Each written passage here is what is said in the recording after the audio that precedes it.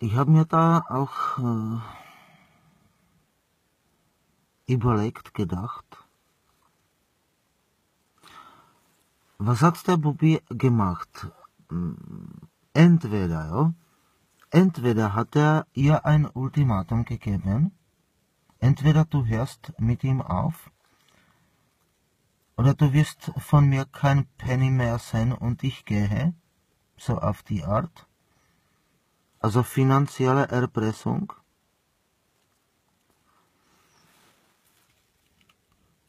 Oder er hat ihr nicht einmal das Ultimatum gegeben, sondern der hat einfach gesagt, mit dem hörst du sofort auf zu reden und du wirst genau das machen, was ich dir sage.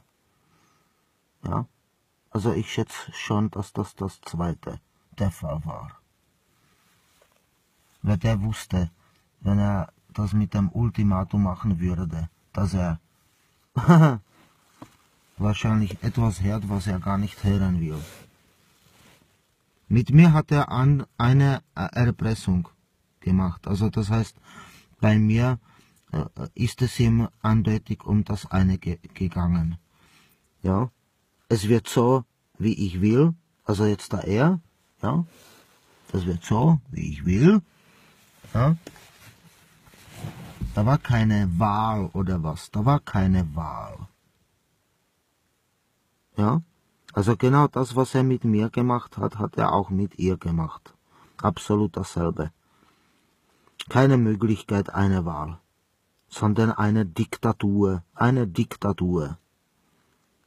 Ja? Und wie gesagt, bei Sachen, die ihn absolut nichts angehen.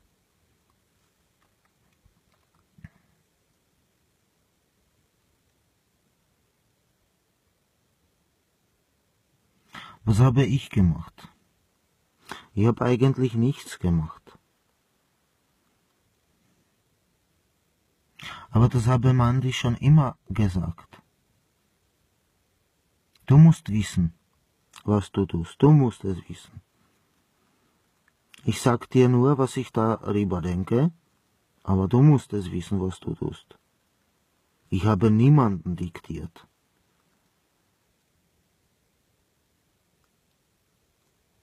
Ich habe noch nie im Leben jemandem etwas diktiert. Noch nie. Das habe ich der Mandy auch gesagt.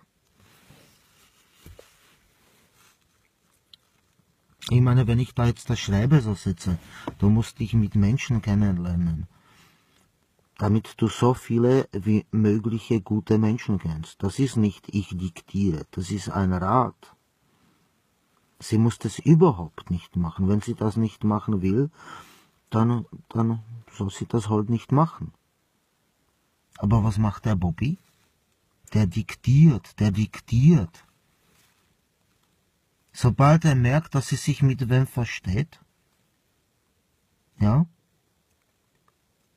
dann wird er einfach abserviert. Und jetzt da rede ich das, was ich von der Mandy weiß, dass er, wie er immer wieder gemacht hat. Ja, das ist Info von der Mandy. Das ist nicht meine Vermutung. Das ist, was die Mandy sehr wohl weiß, dass es so ist. Also sie weiß das von ihm, dass er ein Diktator ist.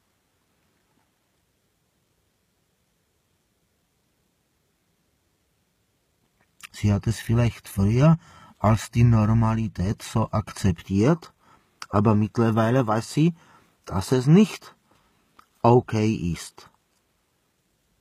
Nachdem sie sich die paar häusliche Gewaltvideos angeschaut hat und überhaupt diese Thematik, weiß sie, dass es nicht okay ist.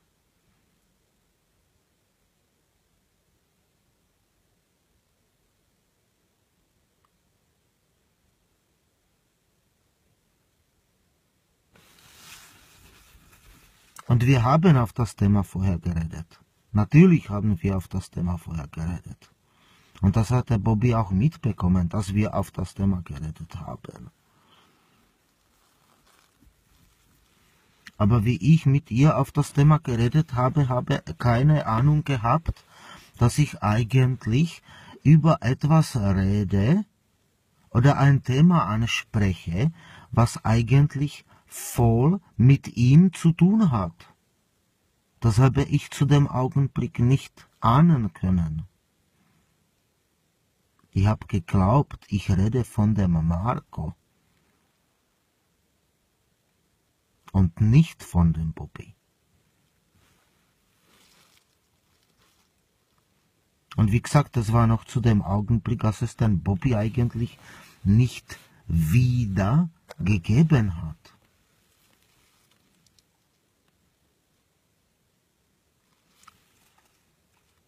Für mich war das, wir reden über etwas, was schon vergangen ist und was es an und für sich nicht mehr gibt. Zu dem Augenblick habe ich nicht einmal gewusst, dass der erste Arschloch Marco heißt. Aber ich meine, dass es einen Arschloch gegeben musste.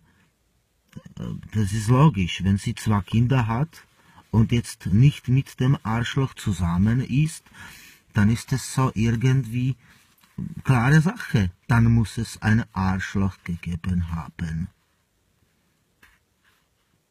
Und den gab es auch, aber der hat mit ihr nur das eine Kind. Und nachher gab es einen zweiten Arschloch, mit dem sie in der Trennung war. Und wie ich auf das Thema mit ihr das erste Mal gesprochen habe, da gab es den zweiten Arschloch eigentlich nicht, weil sie mit ihm in der Trennung war. Dass er auf einmal wieder da ist,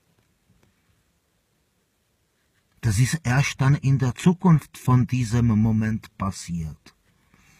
Aber zu dem Augenblick, als ich auf das Thema mit ihr das erste Mal gesprochen habe, gab's den Arschloch nicht. Der war in Trennung von ihr weg.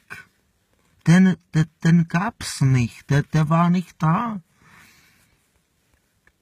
Und erst dann in der Zukunft ist er auf einmal wieder da gewesen, eben durch diese sogenannte Versöhnung.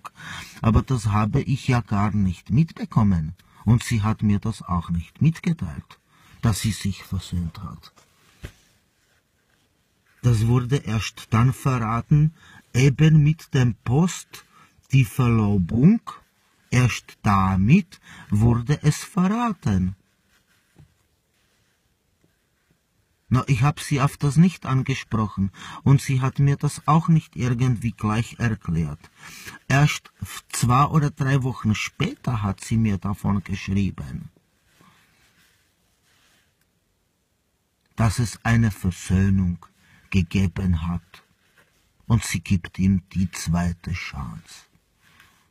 Aber zu dem Augenblick, als ich eigentlich mit ihr auf das Thema im Gespräch war, gab's den Arschloch noch nicht. Und deswegen war ich der Meinung, ich rede von dem ersten Arschloch. Und eigentlich mit dem ersten Arschloch ist das eigentliche Problem. Ich habe gar nicht geahnt, dass es davor noch einen zweiten Arschloch gegeben hat. Und wenn ich auf das Thema rede, dass sie das so empfindet, dass ich quasi über dem zweiten Arschloch rede, weil sie der Meinung war, dass ich es von dem zweiten Arschloch weiß. Nur das habe ich nicht gewusst, dass es einen zweiten Arschloch gab, mit dem sie aktuell nicht zusammen ist, weil sie sich von ihm getrennt hat. Also wenn ich jetzt das sage, zwischen uns war eine zwischenmenschliche Beziehung, in der wir uns alles gesagt haben, dann ist das die Wahrheit. Und es gab sonst keine andere Beziehung zu dem Augenblick. Zu dem Augenblick gab's den zweiten Arschloch nicht, der war ja nicht da. Dass er unbemerkt auf einmal wieder da war, ändert nichts an der Sache, dass ich mit Mandy in einer zwischenmenschlichen Beziehung war, in der wir uns alles sagen konnten. Und dass sie mir das mit der Versöhnung nicht gleich gesagt hat, gut, das ändert aber trotzdem nichts an der Sache. Dass wir uns beide gut verstanden haben und uns alles sagen konnten. Und bis auf diesen Detail haben wir uns auch alles gesagt. Und diese Detail, dass sie mir das nicht gesagt hat, spielt aber trotzdem keine Rolle. Es hat keinen Einfluss auf das, dass ich mich mit ihr gut verstehe. Das hat auf das keinen Einfluss. Und es hat sogar auch dieser Blog auf ihrem Facebook-Konto keinen Einfluss auf die Tatsache, dass wir uns beide gut verstehen. Es hat auf das keinen Einfluss, Bobby. Bobbylein. Es hat auf das keinen Einfluss.